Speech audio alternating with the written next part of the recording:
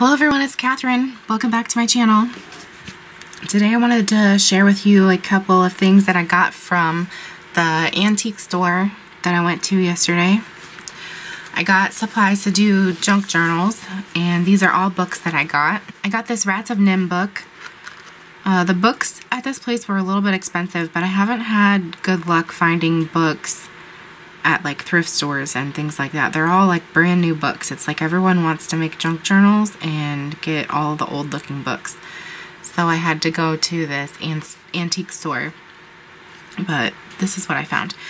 This used to be one of my favorite movies when I was growing up, so that's kind of why I was more drawn to this book. Even though it's not that old looking, I just kind of thought it was, you know, a little old looking.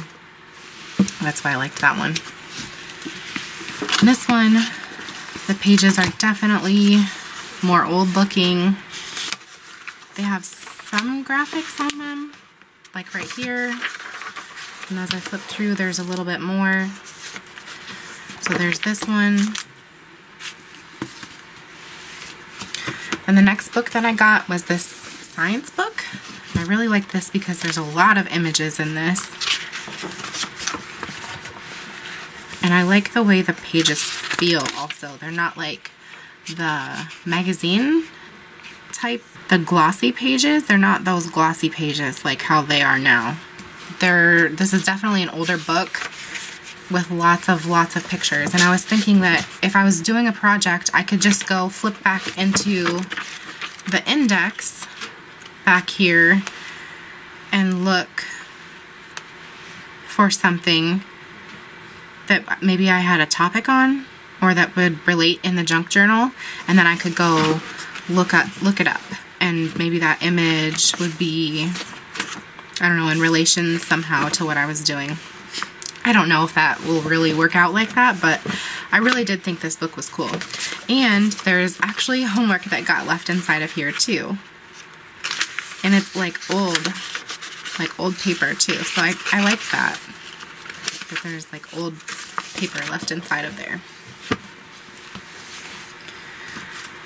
Next one is this old magazine.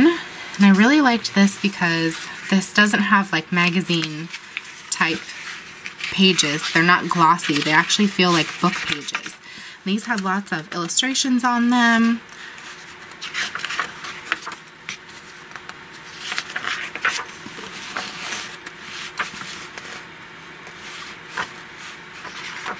Different types of things. I thought this would make a good magazine to take apart. And I got another one like it. So it's just like the same kind of thing.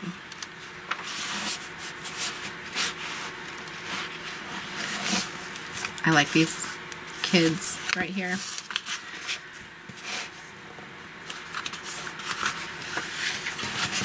So I thought those were good. Then I picked up an old time magazine. I just thought it was funny how many cigarette ads are in here and how many alcohol ads are in here. I mean, there's just so many cigarette ads in here. It's like what dominated the whole magazine. Alcohol. I was just flipping through this. There's just so many. See? But I thought this would make a good thing to take apart. And then look at how big this one is. This one is huge. My camera is not even getting it all in frame. I would have to take my camera out and hold it.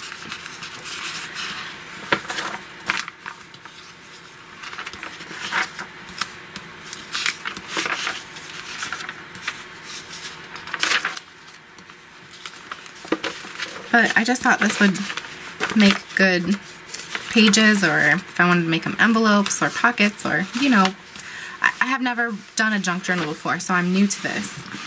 So if you guys have any recommendations on whose channel I should be checking out, or if you guys make junk journals, if I should be checking out your guys' channel, or any recommendations that you guys have for me. I would definitely appreciate it. Thank you for watching my magazine and book haul with me. I will talk to you guys later. Bye.